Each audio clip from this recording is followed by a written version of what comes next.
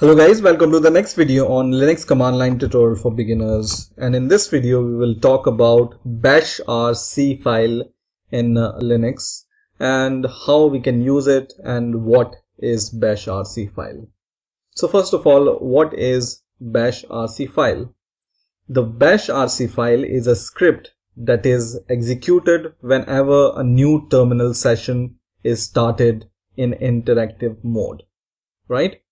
So first of all, for example, you open your terminal and just check whether you are in your home directory or not. By default, you are already in home directory whenever you open your terminal, right? Now in here, you can just write ls-a for the listing, and you will be able to see there is a file called .bashrc. And this is the file which is responsible whenever you open a new terminal. This file is executed. This is a kind of a script which is executed first whenever you open a new terminal session, right?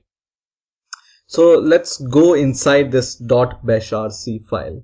So you can use nano to display the content of this bashrc file.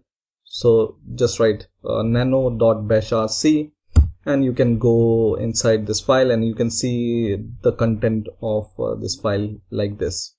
Or I'm going to just exit by just pressing Ctrl X, or you can use the command called gedit. So just write gedit and then .bashrc, right? This is also a kind of GUI editor which is used as an editor for your text file or any other file, right? So just write gedit and .bashrc and press enter, and this is going to open this file in this kind of GUI editor, right? So in some operating system, I'm talking about the Linux operating systems, this bashrc file is already there and some scripts are already there inside this bashrc file. So for example, I'm using this Ubuntu operating system and it already have a bashrc file and it already have this kind of script inside this bashrc file, right?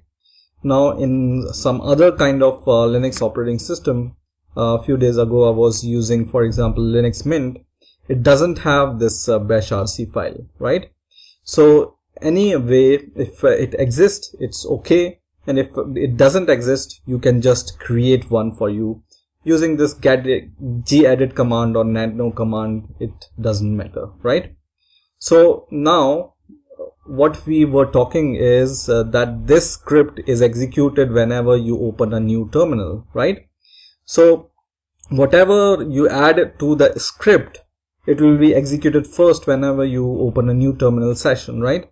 So just go at the end of this file, and if you create a new .bashrc file, it's okay. Just go at the end, or if you have a new, just write there.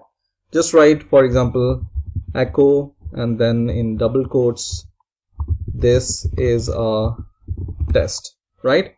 So just write this command here. You already know what is echo command, right? And then just close this bashrc file. Okay, and now we are going to open a new terminal session, and this terminal session I can open from here. Just go to file and then you can just say open tab, or you can just press Ctrl+Shift+T to open the new tab. You can see the new tab is open. So this is first tab we were in, and this is the new tab we have created.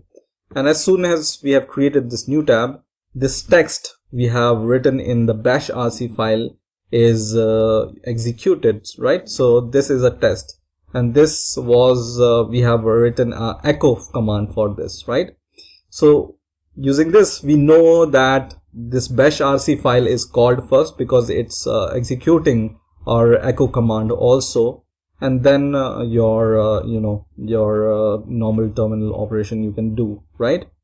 Once again, we can edit the bashrc content. So I'm going to just go to the gedit command. So gedit .bashrc, and this time instead of echoing something, I can use some aliases, for example, right?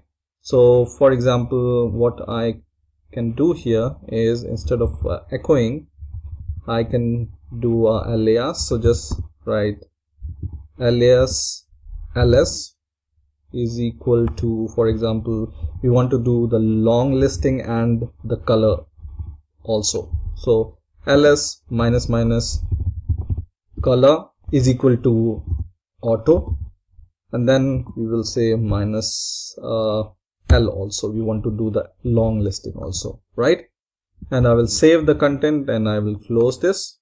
And once again, I can just close this tab and open the new tab. This time I will go here and then click open tab. And now whenever I do ls and press enter, it's going to do the long listing with the color options for me, right? So in this way, you can customize your bashrc file. Mostly we use this bashrc file for a number of things. For example, if you want to set up the environment variables, whenever, for example, you install Java, you need to set up the Java home environment variable, and this can be done using this bashrc file, right? Or whenever you want to use Git and you want to see which repository you have checked in or you have cloned, you can write a script for this, and then you will be able to see in the terminal itself which version or which Git script, Git repository you have, right? So for this, bashrc file is really useful. So I hope you understood the basic concept of .bashrc file. I hope you have enjoyed this video. Please rate, comment and subscribe, and bye for now.